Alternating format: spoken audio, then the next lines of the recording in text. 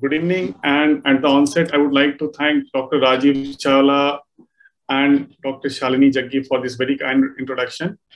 Am I audible? Yes, you're audible. Yeah, thank you.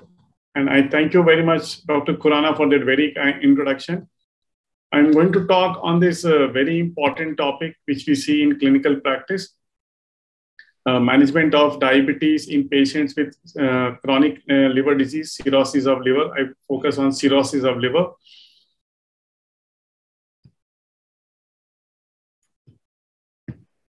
Yeah, cirrhosis of liver is associated with diabetes, and we see it very, very frequently.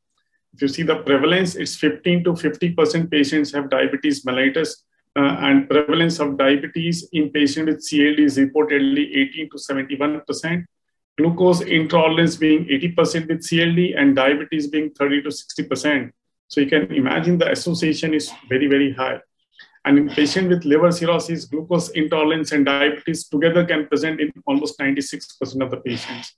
And this is the global data. And from Southeast Asia, you can imagine it's almost 57.9%. It's very, very high from our own region. So diabetes and chronic liver disease, it negatively affects the development and progression of chronic liver disease of various etiologies. And concurrent diabetes and CLD are also associated with worse clinical outcomes with respect to mortality, the occurrence of hepatic decompensation, and the development of hepatocellular carcinoma. So you can imagine the consequences of complications of CLD in patients with diabetes. Unfortunately, early diagnosis and optimal treatment of diabetes can be challenging due to lack of established clinical guidelines, as well as the medical complexity of this patient population. And cirrhosis is largely associated with diabetes. And I said almost 80 to 90% of the patients have diabetes mellitus or some form of glucose intolerance. So there could be something called as hepatogenic diabetes, and hepatogenic diabetes is characterized by development of hyperinsulinemia, insulin resistance, and beta cell dysfunction, and all these three leading to glucose intolerance and diabetes in patients who are basically having chronic liver disease, but they are non-diabetic. So this is the basically pathophysiology behind hepatogenic diabetes. And the clinical difference between the hepatogenous diabetes and type 2 diabetes mellitus is that hepatogenous diabetes mellitus is after the cirrhosis onset, and type 2 diabetes is before cirrhosis onset. Clinical presentation could be normal HPG and HbA1c and abnormal OGTT, as I said, simple glucose intolerance. And diabetic patients have diabetic range of fasting and HbA1c. It is less frequent. Hepatogenic diabetes, type 2 diabetes is more frequent. Vascular complication is less frequent. Liver complications are more frequent, whereas liver complications are less frequent. So these are few important differences between hepatogenous diabetes and type 2 diabetes mellitus with CLD. And this is how we need to make a good diagnosis before proceeding for treatment. Implications of diabetes in liver cirrhosis is very, very important because of the different studies which we have, the randomized studies, the cross-sectional studies, the case control studies, which all categorically warn that hepatic encephalopathy and severe hepatic encephalopathy is much higher in diabetics compared to non-diabetics with the liver cirrhosis. Complications of diabetes in CLD would be hepatic encephalopathy, in decompensated liver disease. It could be variceal hemorrhages. That could be the early sign. Hepatocellular carcinoma, especially with patients who have associated hepatitis C virus or hepatitis B virus associated with diabetes and chronic liver disease. Even the mortality is very, very high. Many studies have indicated that diabetes significantly reduces the survival rate in patients with CLD and liver cirrhosis. So this is again very, very important to understand that patients with CLD should be very, very intensively monitored and treated under closed observation in a team of gastroenterologists, hepatologists, and diabetologists. Liver transplantation is another important issue that again leads to increased fasting plasma glucose levels as a risk factors for new onset diabetes after liver transplant. So post-liver transplant, Diabetes is also a common associate. Pre-transplant diabetes is a major risk factors for diabetes after liver transplant. And post-liver transplant diabetes is associated with increased risk of graft rejection, severe complications, and mortality. So again, this is very, very important entity which we need to understand in clinical practice. The management of diabetes in patients with liver disease is theoretically complicated by liver-related alterations in drug metabolism, potential interaction between the drugs, and low, albeit real, incidence of hepatotoxicity. At the same time, there are drugs which are bound to the plasma proteins, especially drugs like sulfonylurea, and patients with chronic liver disease tend to have hypoproteinemia, and there the free drug levels can be high, and that free drug levels can be risk for getting causing hypoglycemia in those patients. So it is very, very important. And drug-to-drug interaction also becomes very, very crucial. So these are the important causes: NFLD, NASH, alcohol, viral infection, especially hepatitis C and hepatitis B virus, hypothyroidism, Wilson's disease, hemochromatosis, autoimmune hepatitis. So these are few common causes for chronic liver disease in a diabetes. So whenever you have an abnormal liver enzymes, apart from before labeling them as NASH because of diabetes, we should rule out other causes which are very, very easily can be ruled out. History of alcohol can be ruled out. Viral infection by doing hepatitis B and hepatitis C markers can be ruled out.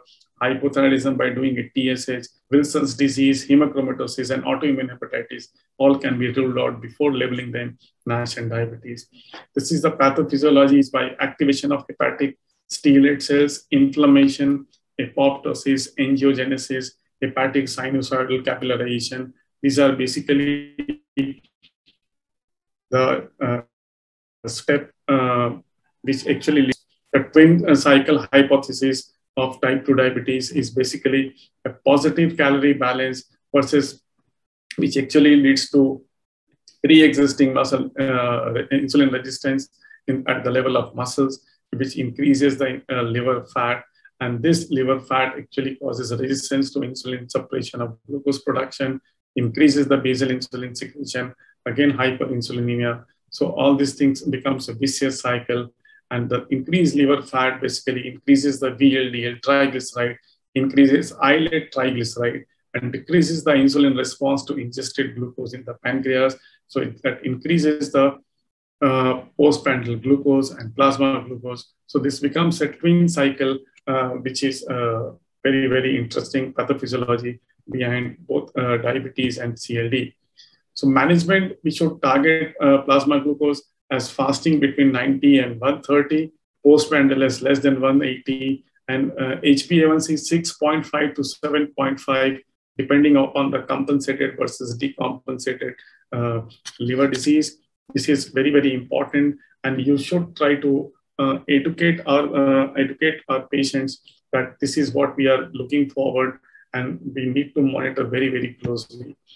Compensated cirrhosis basically needs lifestyle measures, physical activity, and that this stage can be managed with oral drugs and insulin as per the requirement. So compensated cirrhosis is one where you will not find complications like ascites or varicose bleed, or patients will not have like hepatic encephalopathy or anasarca, hypoalbuminemia. They can have minor signs and symptoms like spider nevi, Palmer erythemas, and early clinical signs of liver cirrhosis and hepatosplenomegaly in ultrasonography. So the important things here is to abstain from the general measures which you suggest to all my patients is abstain from alcohol, immunization, like vaccination for hepatitis A virus and hepatitis B virus, pneumococcal vaccination, influenza vaccination, even DPT boosters should be given. Modify risk factors for cardiovascular disease like hypertension and hyperlipidemia, and optimization of blood glucose control and weight loss. So these are the general measures which should be followed in almost all patients of diabetes with chronic liver disease at this level. We are going to have a series of case, the same case, how it follows in the clinics and how we pick them up. He's a 38-year-old male, non-diabetic for 2 years. Body mass index is 34 kg per meter square, has a recurrent history of recurrent anemia. He's non-alcoholic, no history of hypertension. He has a dyslipidemia with a total cholesterol of 225 with an HDL cholesterol of 32, triglycerides 325 and LDL cholesterol 104. His hemoglobin is 8.5 and KFT is normal. Fasting 180 with PP 286. His stool for occult blood was positive for when he was evaluated for anemia. And his USG abdomen was suggestive of hepatosplenomegaly with grade 2 fatty liver, and his portal vein was 12 millimeters. So, and then he was actually referred to a gastroenterologist, and an endoscopy was done, which was suggestive of varices. And that is how this gentleman was picked up to have chronic liver disease with diabetes, and is a non-alcoholic. And then he was evaluated for other causes. Finally, other causes were negative, and he was treated with diabetes and obesity with chronic liver disease at this particular age. And then he was, this gentleman was managed with diet and exercise very intensively. He was repeatedly having a diet recall sessions with special attention by trained dietitians. Even exercise was planned by structured exercise was suggested to him so that he plans to lose weight. And that is what he was actually suggested. And he was referred to a specialist, a trained specialist for exercise, planned for weight reduction. Anti-diabetic medications that will be beneficial for him are metformin, SGLT2 inhibitors, GLP-1 receptor agonists, and even DPP-4, pioglitazone, alpha-glucosidase inhibitors. Even drugs like saroglitazole has some benefits. And finally, you can use drugs like sulfonylurea with caution and insulin in this patient. So the same patient comes to the casualty after 3 years with hematemesis and history of melena. And his blood sugar random was 450 milligrams per deciliter. At this particular time, he was admitted in intensive care unit. He's diagnosed to have cirrhosis of liver with portal hypertension. And he's not, but he was not in hepatic encephalopathy. His renal functions were also normal. So this gentleman was admitted in the ICU, was given insulin infusion to control his diabetes.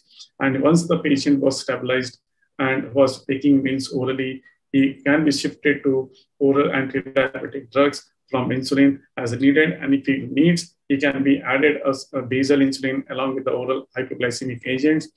At this stage of disease, the risk of hypoglycemia is high because glycogenolysis and gluconeogenesis both are impaired at this stage of disease. So we need to counsel regularly at this stage of disease. The same patient develops later on ascites, anasarca with hypoproteinemia. His renal function is also impaired and his meal intake is also unpredictable. And this patient should be put on multiple. So at this stage of time, you need to stop all his oral anti-diabetic drugs. He should be under close monitoring by a gastroenterologist. For diabetes management, he should be put on multiple doses of insulin. Small doses, multiple doses are going to be helpful, and it can be easily monitored and titrated as well. Now, the same patient was well controlled on insulin and DPP-4, started developing frequent hypoglycemia, even on stopping insulin completely. So at this stage, always think about if the patient is started getting hypoglycemia with the dose which he was tolerating well, we should think of hepatoma, and we should screen for hepatoma in such patients, especially hepatocellular carcinoma, do test and evaluate it. Because if you see this association of diabetes and cancer is hepatic cancers are very, very high. The odds ratio is 2.54 and the risk ratio is 2.50, very, very high in diabetic patients. And if you see the cancer mortality also in different study group, the hepatic cancer has got a very, very high mortality. So it's very important that when a patient, you have some clinical signs which suggest frequent hypoglycemia, you should always rule out hepatoma in such patients.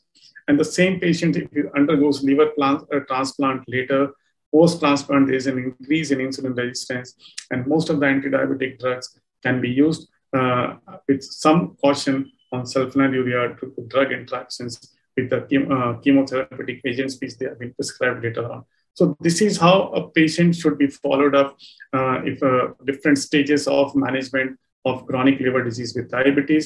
And this is the flow chart of management, treatment of NASH, and the control of other severe risk factors is very, very important, because if you treat at this stage very, very intensively, we can actually prevent the progression of disease from NASH to fibrosis to cirrhosis of liver and further hepatocellular carcinoma. So metformin is one drug which has been very, very useful, and it may be particularly useful in obese patients in whom it may cause mild weight loss as well. The maximum dose should not exceed 1,500 milligram.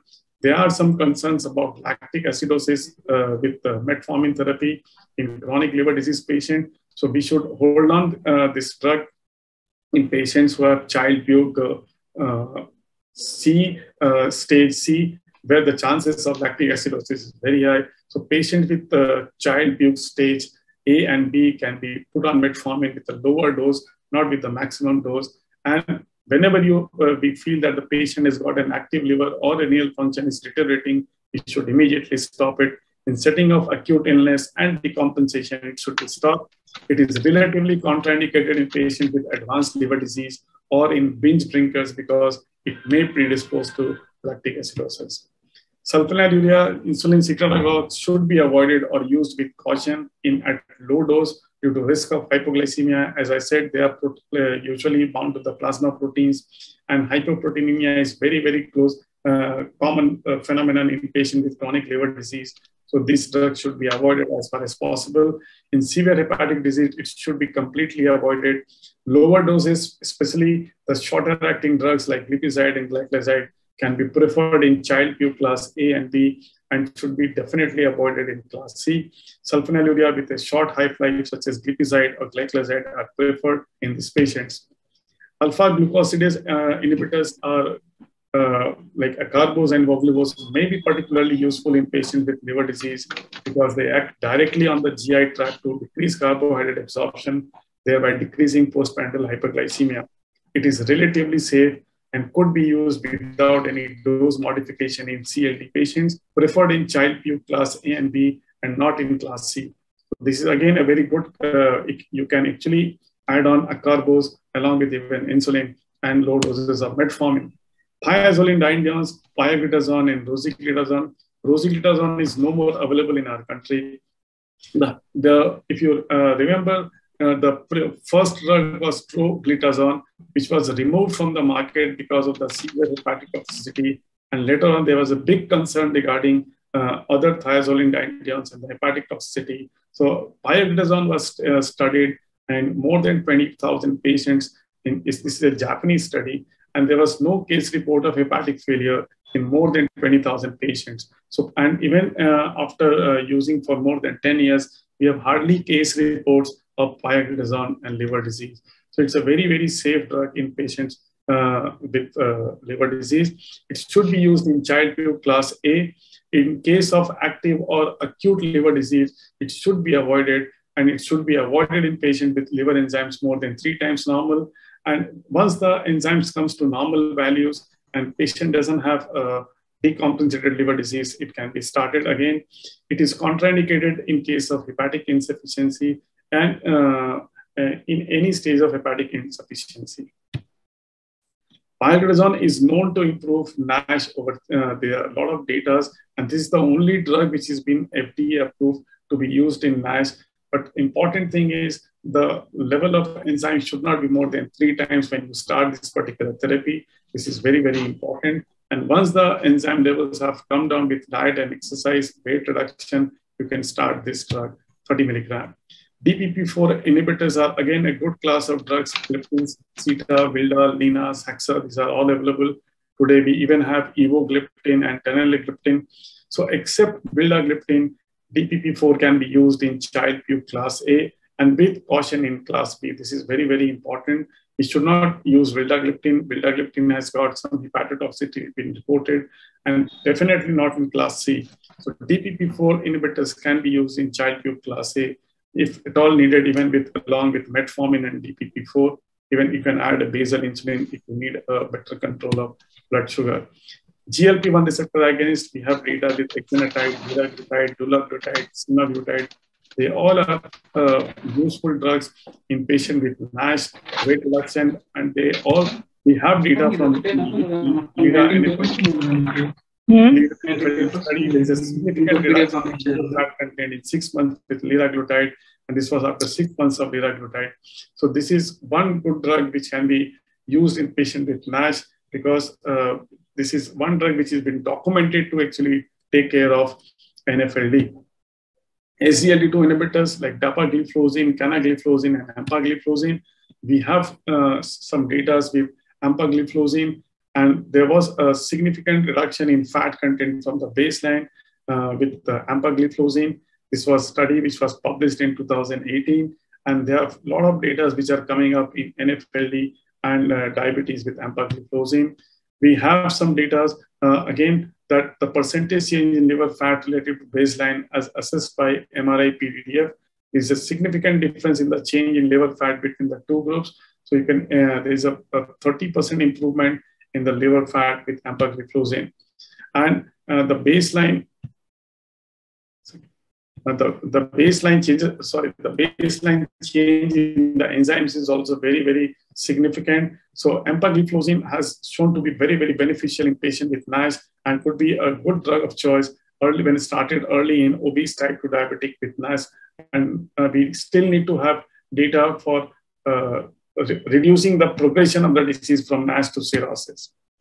Even dapagliflozin, there is a data published which significantly reduced liver fat accumulation associated with a decrease in abdominal subcutaneous fat in patients with inadequately controlled type 2 diabetes. So this is again good data with dapagliflozin, another SGLT2 inhibitors, useful in management for NASH and prevention of progression of NASH to CLD.